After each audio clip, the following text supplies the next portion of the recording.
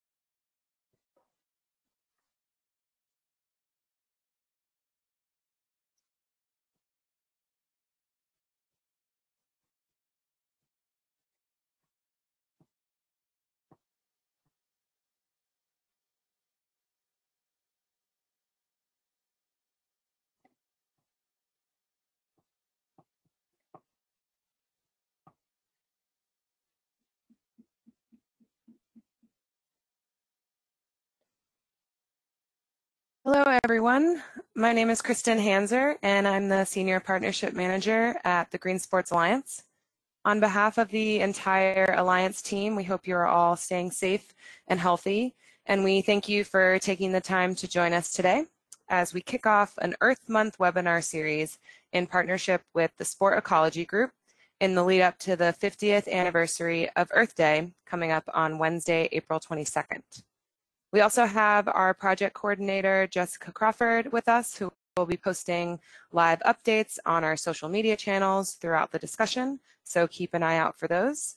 And closed captioning is brought to you by LNS Captioning, and we thank you for your services as partners of the Alliance. Before we begin, I just have a few housekeeping items. First, we will be making both the slide decks and the webinar recording available following today's session. And so we will be sending a follow-up email to all attendees with how to access these. You can view the recording on the Green Sports Alliance YouTube page and also at the Sport Ecology Group's Earth Month webinar website, which is listed here. In case you didn't see our announcement a couple of weeks ago, we are rescheduling our 2020 summit for a later date as a result of the COVID-19 pandemic. More details will be coming soon and will be available on our summit website, which is listed here. You can feel free to reach out to myself or other members of the Alliance team with any questions. And I also just want to flag the list of webinars that we will be doing this month alongside the Sport Ecology Group. So we are kicking off today, and we will have 2 next week, and then 1 the week after, leading up to Earth Day on the 22nd. On Earth Day itself, we will have a digital resource fair, and we will be releasing 50 curated green sports resources in honor of the 50th anniversary of Earth Day. So you can register for any of these webinars at thesportecologygroup.org/Earth Day, and we'll also be sending this link in the follow-up email. Okay, so as a quick reminder, there will be plenty of time for Q&A with our guests after they each provide a brief overview and background of their work. So we encourage you to type in your questions into the chat box at any time. We will do our best to cover as many of the submitted questions as we can. So to kick things off, it's my pleasure to introduce our first guest, Claire DelNegro. She is the campaign manager of the Athletes for the Earth program at Earth Day Network. Claire, thanks for joining us today. Thanks so much, Kristin. Appreciate it. If you want to jump to the first slide, I can jump right into the presentation. Thanks. Thank you to you and Green Sports Alliance for the opportunity to speak today. And looking over today's registrants, it's great to see so many sports-affiliated organizations tuning in. I know many of your organizations already do annual actions for Earth Day, so thank you for that. And hopefully we can inspire and motivate you to, start, continue, or grow your sustainable activities. If we can go to the next slide, please. Thanks. So for my part in today's webinar, I'd like to do a brief overview of Earth Day's organization and mission, explain our goals in the Athletes for the Earth campaign, and then I'll introduce you to one of our ambassadors for the campaign, Chris Mazdzer. And I know the Q&A is going to be later, so next slide, thanks. So I'm Claire DelNegro. I've been actively involved in Winter Olympic sports for over 35 years, specifically in the sport of luge. As an athlete, coach, team manager, CEO, and asked to serve on the board of our international governing body. And I'm still currently in that role as Vice President of Sport through the Beijing 2022 Winter Olympics. I got involved with Earth Day for their 40th anniversary and set up the Athletes for the Earth initiative. And now 10 years later, they asked me to step in and re-innovate the campaign as part of Earth Day Network's 50th anniversary that we're going to celebrate this month on April 22nd. Next slide, please. Thanks. So this is just a brief look at where Earth Day started in 1970 and where we are today. And I really wanted to highlight that 50 years ago, Earth Day started a movement to global awareness that there was climate crises, smog, polluted rivers, some were actually catching on fire, oil spills.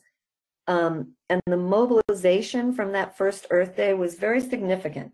It led to a wave of action that included landmark environmental laws in the US, like the Clean Air Act, the Clean Water and Endangered Species Acts, and also the creation of the EPA. Today, you can see from this slide that we've grown into over 192 countries now, and we engage over 75,000 global partners. And our goal this year is to mobilize 1 billion people globally and to help drive really transformative change for our planet. Next slide. So, due to the current pandemic that we're all fighting, Earth Day is dynamically moving. It's changing every day for us too, into our first digital Earth Day for 2020. It's really going to be our 24-hour window where our voices are heard the loudest. And we're asking our global community to save the planet, save the Earth. And you can see from the acronym on the slide, it's pretty self-explanatory. To speak up.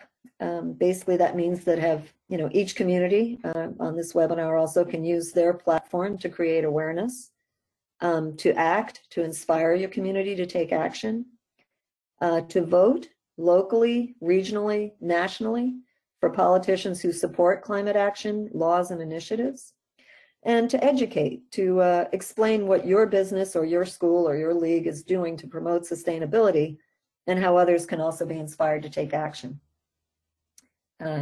Next slide.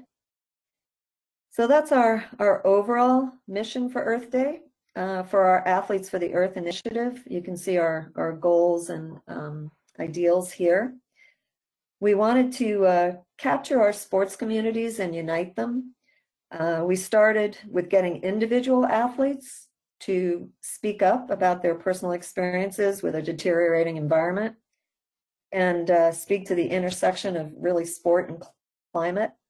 And over 10 years, so many sports groups have now formed who are concerned about all the climate crisis that we're now trying to reach out and connect with those groups and try and inspire and unite those voices to take action not only this year for the 50th anniversary, but for an ongoing basis. And Green Sports Alliance is a great example of that. We're happy to be chatting with them on the same basis.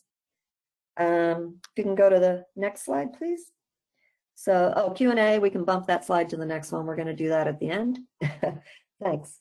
So, given our mission and our background, I'm going to throw it over now to one of our celebrity athletes for the Earth, Chris Mazdzer, whose resume you can see here. It's very impressive. And one thing he didn't mention on it is that he did a stint on Dancing with the Stars. So I think that makes him a true celebrity. And Chris, if you want to step in, I'll say thank you to everybody for listening to me, and stay safe and healthy in this environment that we're all fighting. And let's continue globally to fight not only this virus, but the climate crisis also.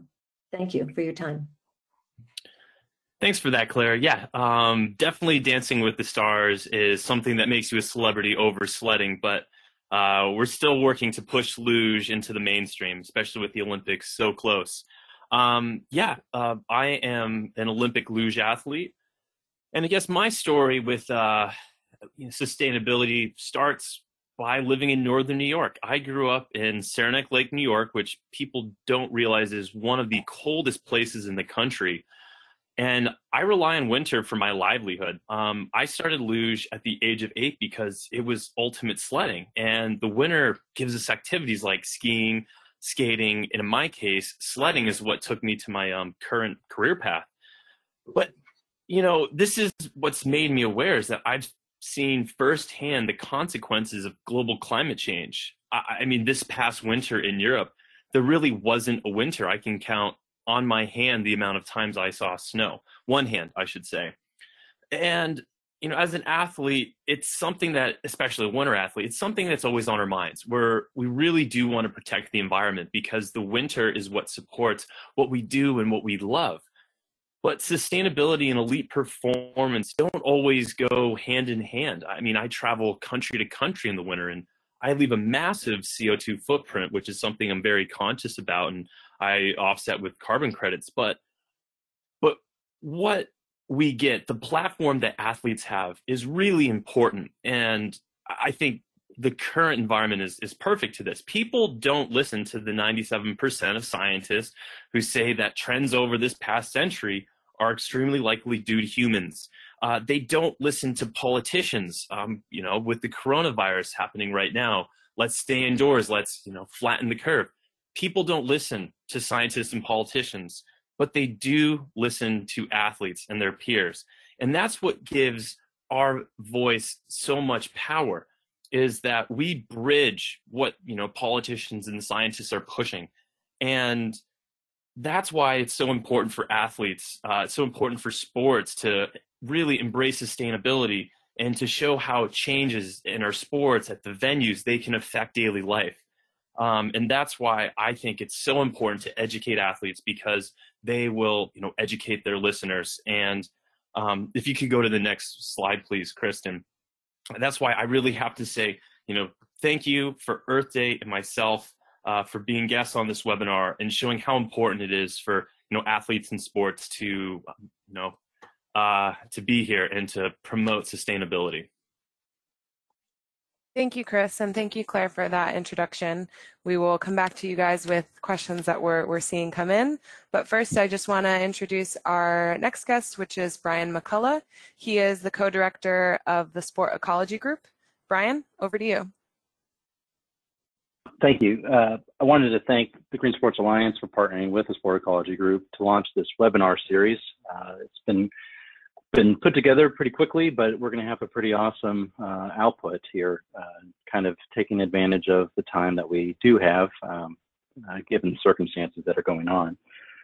My personal background, I'm an academic by training. I'm an associate professor in the Albert School of Business and Economics at Seattle University. And here we launched the first Sports Sustainability Leadership Certificate, and Kristin was one of our star pupils that came out of that certificate program before she went on to get her MBA. So there's a lot of close personal connections here. When the Sport Ecology Group was created, we kind of were motivated by this background of our individual research and work, but we were trying to engage practitioners in the industry, but our solo efforts and inroads that we were trying to establish were slow to really gain traction. And so, like Claire mentioned, trying to collect a group of people together, we wanted to organize academics and scholars to be able to help and advance and enhance the conversation that's going on in this space. And so we organized people with similar research interests to be able to forward this work. And so Maddie, Orr, and I connected, and the idea of the Sport Ecology Group came about. We assembled a team of researchers, primarily North America, with various research backgrounds and focal research areas that are very diverse, but span the scope of the sport industry and the business of sport. And we plan to move into a more global network in the upcoming year. But this is driven by our mission to, next slide, please. The Sport Ecology Group is a group of academics, as I mentioned, and we study the sport, sport and the natural environment and the relationship between the two. And so we are driven by the following mission. And you can see this here, but ultimately we want to be able to produce high quality research in sport ecology. We want to catalyze the industry and academic knowledge exchange. And so while we might be theoretical and empirical with our research, we want to make sure that it's applicable to industry practice so that, again, it can inform and enhance what is currently being done. We want to raise public awareness around sport ecology related topics and create opportunities for students specifically to learn and grow as professionals. And that could be both from an educational standpoint of current and future sport practitioners. But this mission really is driven by the different problems that we're trying to address. Next slide, please. And those problems are obviously, has been stated here, the climate is changing. Certain science communication is lacking, specifically with engaging people in areas and activities that they enjoy, whether it be participating or spectating sport, so the way that they consume sport. There's obviously fake news that's going out there, and alternative facts are prevailing, so we want to be able to be data-driven. So the conclusions that we make are based off of empirical data that we've collected or that others have done. So the scientific data and empirical evidence are not necessarily being made readily available to managers and leaders. And so we want to be able to add that to the conversation and enhance, again, what practitioners are doing. And the sports sector has not yet to fully take advantage of this platform to educate and inspire. There are obviously exemplar organizations. They're members of the Green Sports Alliance. But we also want to make sure that we're reaching all sport organizations as best as we can. And so our solutions to these problems, next slide, please, again, are through our research, right? As academics, our bread and butter is our research and teaching. And so those are the two primary focal areas there. But again, to make sure that it's applicable and that our research is relevant, we want to make sure that we have a strong industry liaison. And so we're kind of having our fingers on the pulse of what practitioners are dealing with on a day-to-day basis, whether that be how do we properly engage fans, how do we prepare our organization for climate vulnerabilities, and those types of large questions that organizations might be asking that may not necessarily have the expertise or the bandwidth internally to be able to answer those questions. So we can come in and enhance that, again, through a very academic approach and data-driven approach. And then lastly, we want to be able to translate this research for public education as well. And so we really want to be able to engage fans and enhance, again, these fan engagement campaigns that go beyond the scope of a sporting event or the context of sport and truly translate that into everyday lives. Next slide, please. And so one of the initiatives that we have, Maddie Orr has a podcast that you can find on our website. But another initiative that we do have is a graduate mentoring initiative. And so we really want to be able to mentor graduate students specifically as they are advancing their career. And so whether they're going into academics or academia or into industry, we want to really be able to provide them the context that may not currently be there in their classwork. And so we can provide this content specific areas and kind of direct them in certain ways, whether it be for class projects or their dissertations and theses, that we can direct them in that. And currently we have 15 students, both master's and PhD level students, primarily from North America and Europe. But we're really able to engage with them so that we can further expand the areas that our the sport ecology research is touching on, and really amplify what we're doing and further engage with the industry as we're kind of sprinkled all out throughout the world.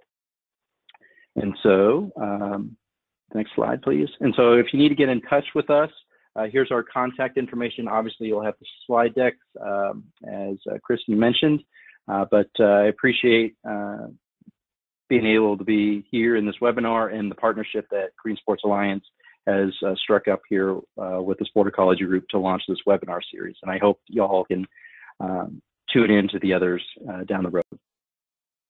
Thank you. Thank you, Brian. All right, thank you to everyone for those quick introductions. And now we're going to jump into a bunch of questions that we're seeing come in. A quick reminder for those listening that if you do have any questions or comments, to please put them in the chat box, and we'll try to get to as many of them as we can. So first question is over to Claire in terms of how you think sport organizations can connect to Earth Day's mission as their organizational entities, and then how maybe individuals listening into this can also tap into Earth Day's mission and the Athletes for the Planet work. Thanks, Kristin. Good questions. I guess as an organization, first, I would encourage all organizations, you know, to help us fulfill our mission, I guess, continue to be part of something like Green Sports Alliance.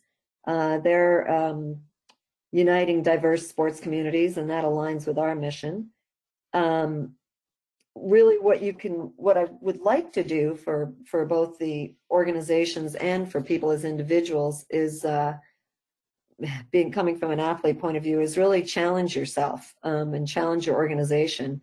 A lot of organizations, you'll have to sort of self-reflect on this,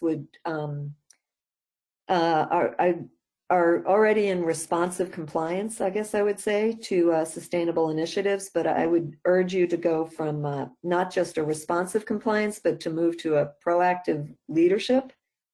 Try and identify within your own organization where you can make progress. Check best practices in your sector, and then engage, inspire, and educate your fellow stakeholders in what you're doing. And we truly believe that at Earth Day that the only way we're going to make real change is to all take these individual actions and globally make something happen. We need to do it as a global community, and we can see that in the current pandemic. We can't work in isolation. So the more we can unite together and get best practices from each other and continue to inspire and educate, I think we're going to make some changes. Thanks. Yeah, and Chris, actually, on jumping off of that point, can you give a little bit more detail about what your role is like as an ambassador for Earth Day Network and for some of the other sports organizations you work with, giving a bit of insight into some of the initiatives you're focusing on, how you work with a range of organizations? We have a couple questions coming in about that. Yeah, absolutely. So I guess I got started as being an IOC athlete ambassador, sustainability ambassador. And the goal there is to educate athletes, because I think the most important way to get this message across is to continuing to educate people, especially athletes who are influential within their worlds. So to work with organizations, it really comes down to a willingness of athletes, which is not always the easiest thing, I will say. When you're working at the elite level, you know, athletes tend to be a little selfish in that, you know, their strongest motivations are for themselves and for performance, and that's what gets them there.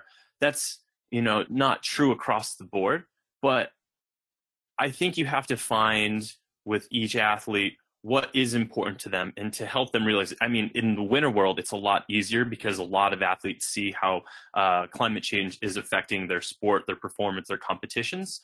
But it's easy to engage athletes because I truly believe that a lot of athletes love to do the right thing. They just don't have the proper platform or way forward. So that's why it's great partnering with the IOC, partnering with Athletes for the Earth program, just because it helps the athletes not have to think about another complete that's a complete thing on their plate. So working with Claire has been fantastic, just because she sets a platform for me that gives me the ability to educate people. So everything's still kind of in the works. We're just getting started, but it's more about offering athletes the ability to have a platform that works really well. And I'm currently working with the IOC on educating athletes and just helping athletes understand that these platforms are available.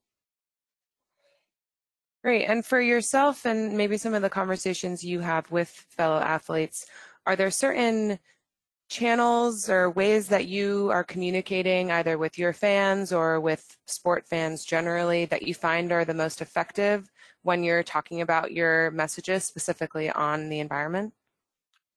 Yeah, so a couple years ago, I am the chair of the Federation of International Luge Athlete Commission, and a couple years ago at our World Championships in Germany, I wanted to create an initiative that allowed athletes to communicate with their fans. So we brought in a gentleman who talked about sustainability. We created a video on the simple steps that athletes could take and fans could take. And we played this video at World Championships, and we had Protect Our Winners Germany helping go around showing this video and generating some fan engagement. And what we found was that the fans really enjoyed the fact that athletes were taking a step forward and being leaders in this role. And so that kind of was the start of driving, athletes to be stewards of, and sustainability. So to come back, it's hard to know what to do, but it's always just so important to start. And we have found, at least in Luge and with the fans, especially in Germany, that there is the fans love the fact that we are taking this leadership role, and now the goal is just kind of expand that. Great. And on the fan engagement piece, I'm gonna let Brian McCullough chime in here, as he does a lot of research in the fan engagement piece around campaigns. And so, Brian, what are you finding, to Chris's point, are some of the most interesting outcomes or some of the lessons learned in your work around impactful fan engagement campaigns? Yeah, I mean, tying in with what Chris and Claire have said, it's really important to be able to enter into a proactive approach. And so sometimes the initial data that we were collecting was campaigns that were kind of just thrown together and maybe not as invested throughout the entire organization. And so awareness levels were quite low, and again, things weren't being leveraged as best as possible. But with the campaigns that have been formed on and invested in, just like any other consumer behavior campaign, whether it's selling tickets, merchandise, what have you, if you were to invest in the same steps, we really see positive behaviors resulting, both in the context of sport, but then also in their everyday lives. And so there is this transfer that is occurring. But sport fans and spectators, participants, whether it be a marathon, 5K, are making decisions about what they're going to do to get to a specific venue, an event, before they leave their residence and travel, whether that be air and car. And so if you were to able to engage those people ahead of time and recognize where certain climate vulnerabilities would be, or contributing aspects to the impact of the event, you can really start to engage them in those types of things, whether it be educating them about public transportation options. And one of the examples that we have, we were able to work with Special Olympics USA Games that was hosted here in Seattle, and they launched a campaign focused on their theme of the walkable games. And so when we surveyed caretakers of the athletes, it was somewhere around, I think it was around 72% said that they were going to rent a car. And then after the event and after the campaign had concluded, we surveyed them after the event and found out that it was about 14% of the caretakers actually rented cars. And so this walkable game campaign really was successful. But again, it was invested from the get-go to ensure that they're engaging and educating the different caretakers or participants in an event that they can make these steps to reduce their impact. So these campaigns are really, really effective, and it's kind of using that example, I mean, the things that Chris is saying, the social influence of athletes is great. So those touch points can really be leveraged to really influence fans and participants as well.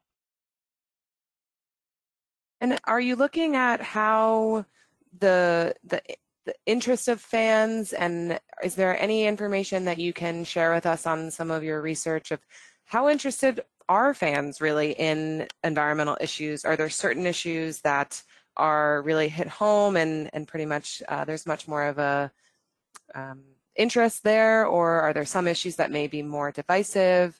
Where could be a couple of examples of issues that either athletes and or organizations can start to communicate about that will resonate with maybe the most popular issues at the moment? Yeah, that's a great question. You know, when fans specifically attend a sporting event, their environmental part of their brain isn't necessarily activated. So that identity isn't activated. It's not salient.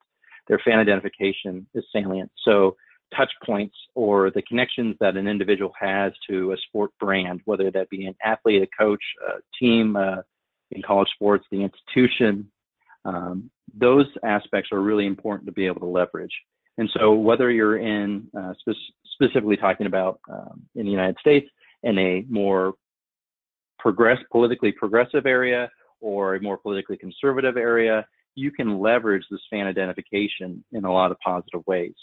However, you know, when the team is messaging or an individual athlete is messaging, there has to be good fit, just like any other marketing campaign. There has to be fit between the organization and the cause that they're taking up, right? So there's great fit across the board, obviously, with the COVID-19 response that the different teams are having.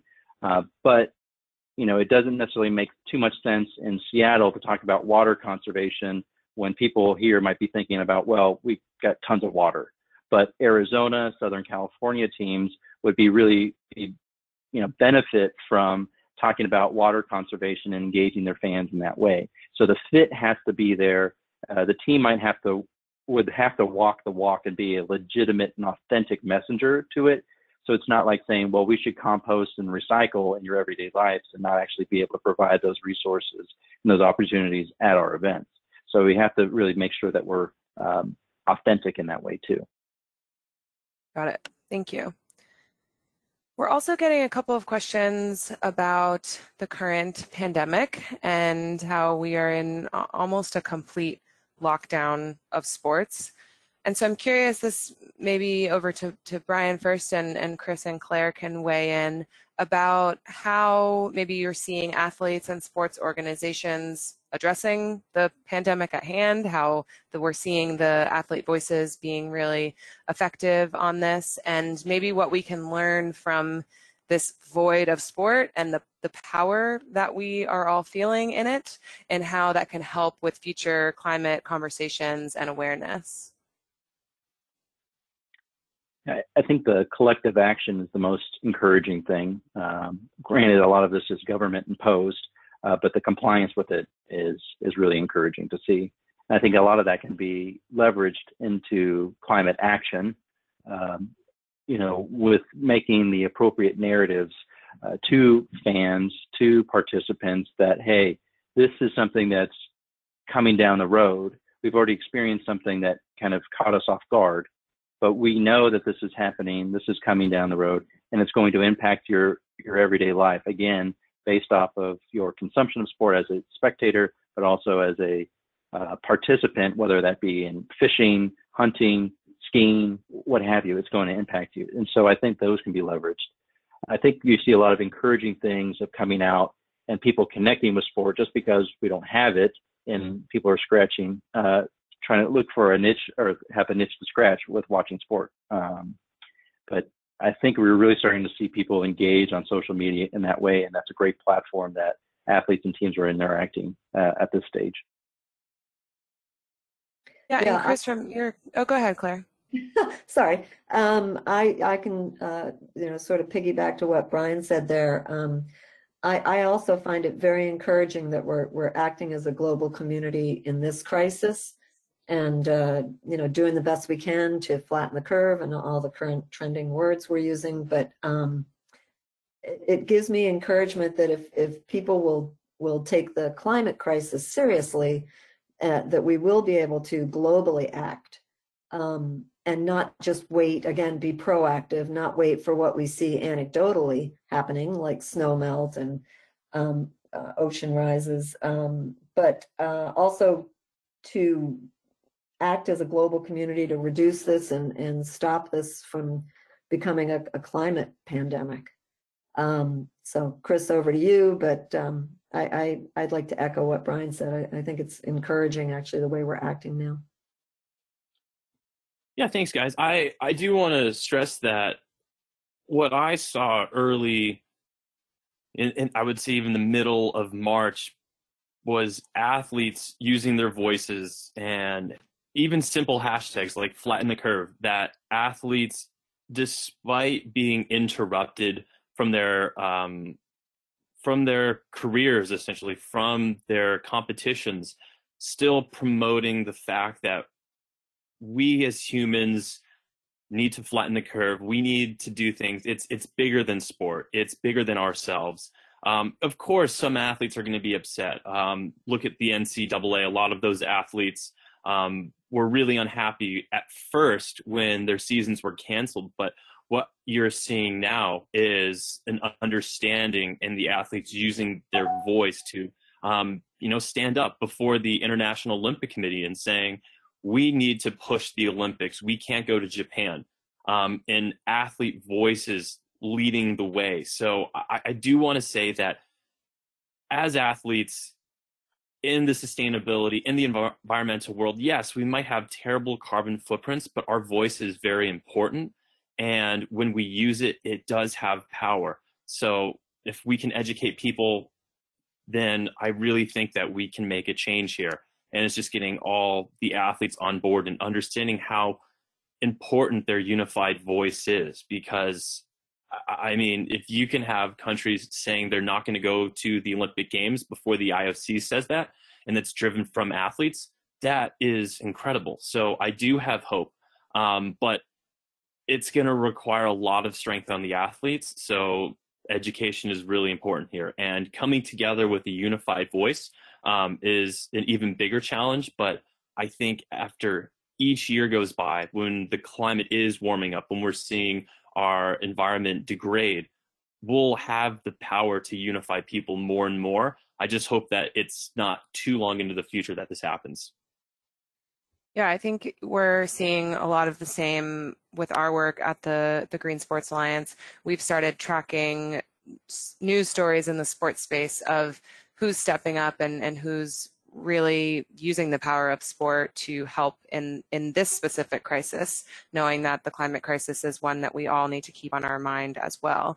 And I think your comment of the sports organizations choosing to, the NBA coming out and saying, we are postponing our season, and definitely we are going to take these major steps to not play to protect the health of our world, was a huge eye-opener, I think, for many people who, to the point earlier of maybe not as being so jarring if a politician said it or if a scientist said it, but once the whole sports community came together, and we're seeing it with the Olympics as well.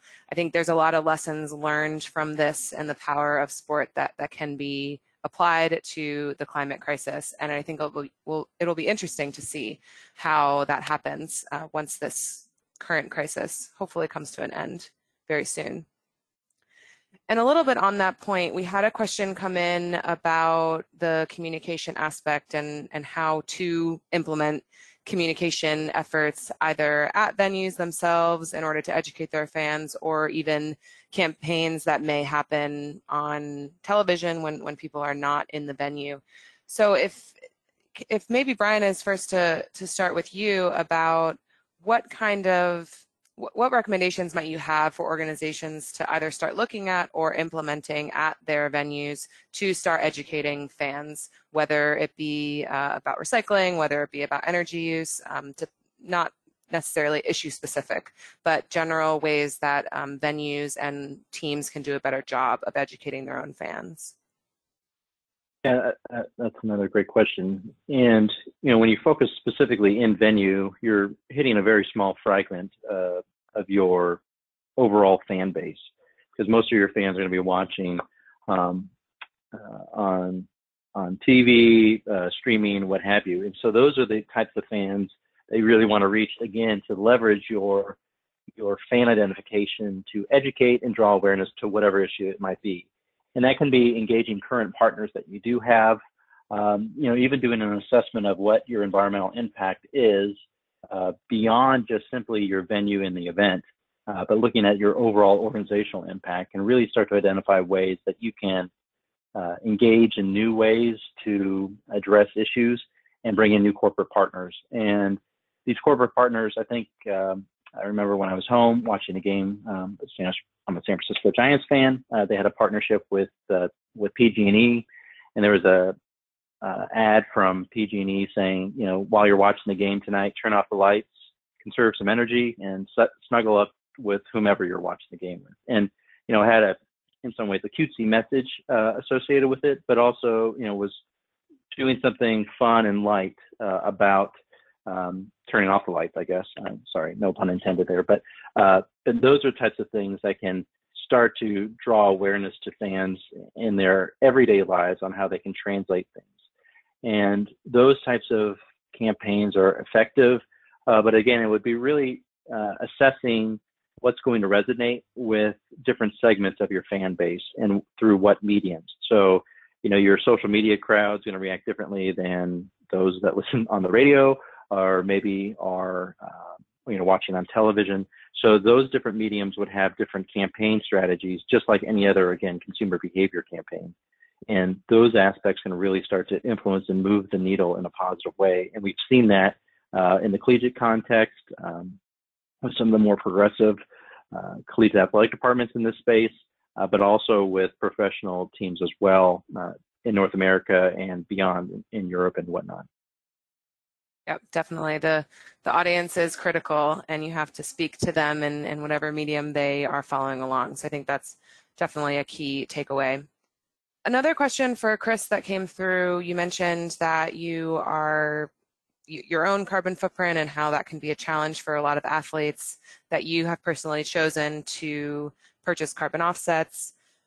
The question is about how have you gone about financing these, whether it's something that you've chosen to do on your own, if you've looked into opportunities potentially from sponsors to do this for an option for athletes, and if you see organizations even offering support to be able to offset emissions for athletes more broadly.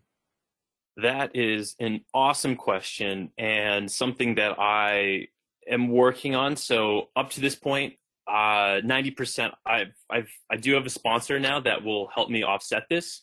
But a lot of times I'm just doing it on my own. I fly United Airlines a lot. They will offer, just a simple click of a button. Now working with the United Nations through the IOC, they have a couple different programs. But that was my big question to the IOC when I came into this role was, how do we deal with the carbon footprint that athletes are generating? And if top sponsors of the IOC would be willing to help out. And at this point, it's still a work in progress.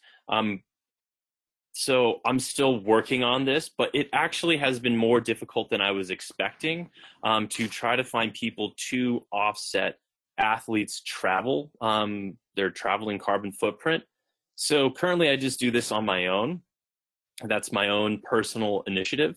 And I'm very fortunate where I have the ability to do that, because not everyone has the ability to do that. And I fully recognize that. And that's why it would be fantastic for athletes to be able to talk about sustainability and not feel hypocritical, because I do feel hypocritical talking about sustainability because of that massive carbon footprint. 2 years ago, I flew 150,000 miles just on United. And that is a massive amount of CO2 going into the air. So not everyone can offset that. But I think that is a great discussion. And that is a discussion point that I'm having, is understanding how athletes can work with sponsors to reduce their own personal carbon footprint. But as of right now, I don't have a solution to that. And that's something I'm working on. But that was my initial question going to the IOC, and we're still working on a feasible way to attempt to accomplish this. So fantastic question. And a question a bit related. Yeah, go ahead, Brian. Just to build off of what Chris is saying, I mean, and kind of also to make you not feel less guilty here. I mean, you're at least acknowledging that you do have the footprint, you're tracking it, and you're offsetting it. And I think that kind of goes into the background of saying, like, if someone were to criticize you, that you can say, here is my footprint, this is how I am offsetting it, and you're kind of going through that educational standpoint. And in some ways, your impact is exacerbated because of climate change. And so, you know, you wouldn't have to be traveling as much to different sites to practice by changing, you know, weather patterns and different things like that. So, I mean, that's where the educational component really comes in, and kind of, but again, you're more on the proactive side of things and really engaging on that high level. So, you know, hats off to you for that. And a follow-up, a bit related question in terms of sponsors and how they obviously play a pretty large role in the income of an athlete. If you have either personally, for Chris, had conversations or discussions with the brands that you partner with or that you endorse, and if you've talked with other athletes who are thinking about environmental issues or sustainability issues when they're choosing what companies to support and put on their jersey or uniform? Yeah, that's another great question. I come from the sport of luge, which is a relatively small sport.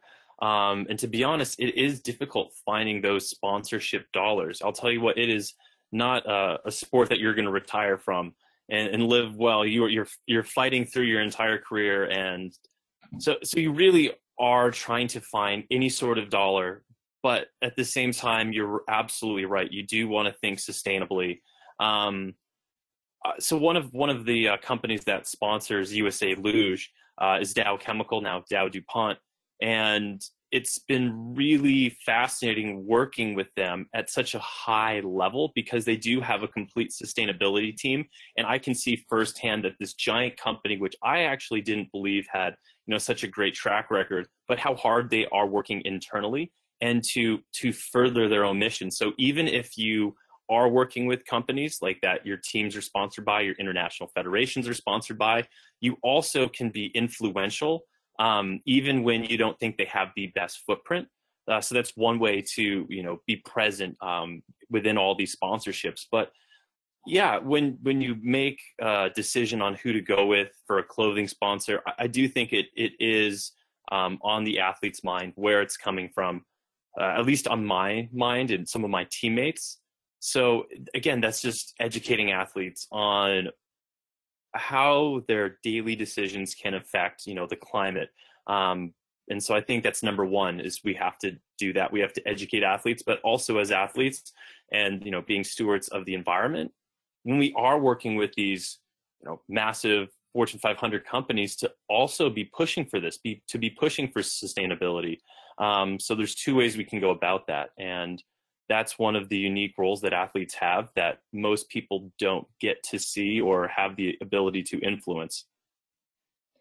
And I think I can jump in a little bit, and thanks Brian and Chris, because you've got my brain working, and Kristin for the question. But I also wanted to say from a sports organizing body perspective, if you think back to the days when it was, you know, we used to take cigarette companies or certain alcohol companies, and we just, you know, were keeping our companies alive with whoever would sponsor them. Then we became a little bit more discretionary in who we were working with, and actually said categories that we wouldn't work with, etc. And I think if we look at the sustainability piece of everything, we can also pick and choose and put into the statutes of our organizations that we won't work with sponsors who at least don't have initiatives in their own companies for sustainability. So I think there's ways you can promote it not just from individual action, but also on the company level when you look at sponsors. Thank you, Claire. So shifting gears a bit, we have a couple of questions on a similar topic, which I'm going to try to push together into one. It touches on the challenge that I think we all face in our own personal decisions and also corporate decisions about how some sustainability efforts have costs associated with them, whether sometimes purchasing renewable energy, dealing with compostables, recyclables, really runs the gamut, and sometimes these options can be more expensive than their alternative. So how can we, as sustainability leaders, persuade decision makers within organizations to adopt these type of initiatives? And so while my panelists think through that, I can quickly just say from the Green Sports Alliance perspective, this is something we hear all the time. We definitely view green sports as being the same business issue as corporate sustainability, the more traditional sense of mainstream corporate sustainability. And sports teams, they are businesses, and they need to find the ROI in whatever decision that they make. And so what we really work to do with our network is to bring together the leaders in a specific issue area or specific action and highlight how they may be finding both financial success, whether it be direct financial success or kind of secondary with fan engagement components and reputational components and all of those harder to value pieces. So we really work with some of our sport members in addition to the companies that they're working with on composting, on adding renewable energy, to highlight their case studies, to find the ways that they were able to either uniquely finance a project or have a partnership where there was more of a sponsorship element where branding played a role into it as part of a sports renewable energy partner. We're seeing a couple of even sustainability partners specific to sports teams, which I think just adds the company a really interesting position and example where they can maybe even have reduce the cost for the sport entity itself. So there's obviously a lot of different issues that sports organizations are addressing, but really trying to find and encourage those partnerships that do make financial sense, that do make business sense, tell that story, have conversations about it, dive into the nitty-gritty of how a certain team and company was able to do that, and make sure that our network and the global Green Sports Network can learn from those and replicate some of those success partnerships. So I'll see if any of our guests have anything to add on that piece in terms of how to really persuade decision makers, making sure that you have to make the business case first. I would just jump in, Kristin, and say, yeah, I agree completely that it's very easy to tell people to do the right thing, but if it's a financial reality that it's going to be a disadvantage, it's very hard to push it through. Again, I think organizations like yours and Brian, with your sort of more data and science-based initiatives that you're able to pull together for us, if we can share best practices, and at least if organizations are saying, look, I can't afford to do this, but I'm trying to find a way to do this, and they're reaching out, then I think the more information we can share, the more problems we can put together and say we have to find a financially viable solution, then we'll be able to move forward. But I applaud any company that's at least trying to do that. Yeah, I think it's really important to stress the journey aspect, right? We're never going to hit a level where we have no environmental impact. That's just not going to happen. We can offset things that we can't reduce any further, but the business case the ease of kind of selling the business case really goes into the organizational values. And yes, obviously there is a financial component there. And sometimes you can look at a budget as a reflection of your organizational values. So what are we paying for and what are we willing to prioritize? And, the expansive involvement of all departments within an organization, if it's valued across the organization, what you're going to start to see is this collaboration across departments where there aren't silos, and that you can engage the corporate partner office to really, educate them on ways that they can push or negotiate into new partnerships, whether that be offsets with an air partner or an energy partner, and looking at those aspects on how they kind of come into play. I mean, the Seattle Mariners are a great example of that. And Scott Jenkins and what he did when he was there, doing facility upgrades and energy savings from that, but then bringing in other partners like Plan LED to upgrade this stadium lighting. And you see their energy consumption because of those LED lighting, dropping by 70, 75%. So, I mean, those are some really, really interesting stories on how you can involve the entirety of the organization to really leverage those aspects and kind of make that business case, but the values have to permeate throughout. It can't just be siloed in, facility operations, event management. Yeah, no, that makes a lot of sense. And so just in the interest of time, I'm going to quick jump to our final last question. If everyone can give in the light of Earth Day and Earth Month, and as much as we all are dealing with very challenging period, there's always something that we can do for the planet and to feel good about what we're doing for other people. So I'm just going to go down the line and ask if you have one thing, action that you would recommend someone listening to take part in, and maybe as a distraction from the coronavirus pandemic, but also helping our planet at the same time. So Claire, I will go to you first for a quick action for our audience. Thanks. I would urge you all for this Earth Day, please log on to our site, earthday.org.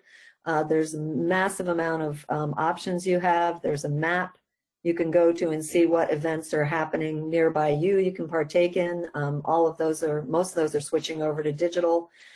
So certainly take a look. You can select whatever your interest is and go towards that. And there's lists of actions. They're so numerous, I couldn't pick one, but thank you. Please take action.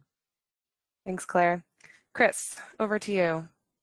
Yeah, and I just kind of want to finish on what Brian was talking about in the last question, is that just try to involve athletes, ask for athlete involvement during these projects, because it's also really important for that feedback to, come from the people wanting to, work on these projects, to sponsor these projects. And if they can engage with athletes and athletes can engage with their fans, it's just going to make projects like these just happens faster, smoother, get people excited. So I think my big takeaway is just, ask your athletes if they want to become involved, and then just help give them a platform through all the projects that you're thinking about. And finally, just, don't use your dryer. Let's try just hang drying clothes, because that's a huge contributor to our carbon footprint. And clothes last longer. I'll jump on that one too if you don't put them in the dryer. So a good tip there. And Brian, we'll end with you.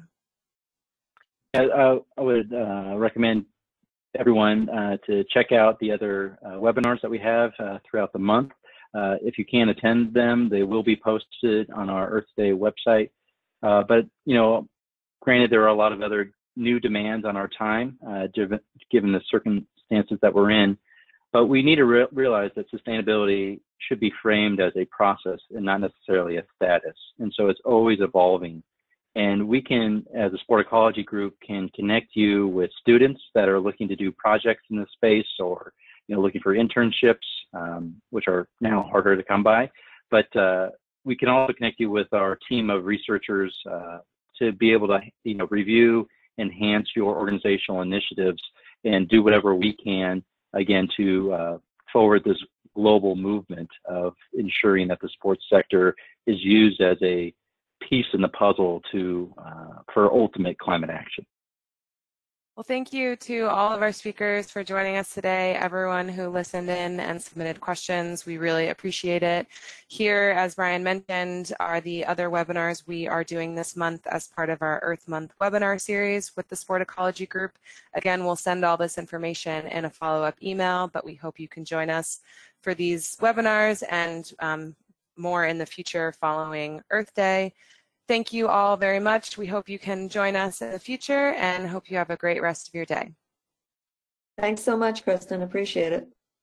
Thank you for having me. Thank you.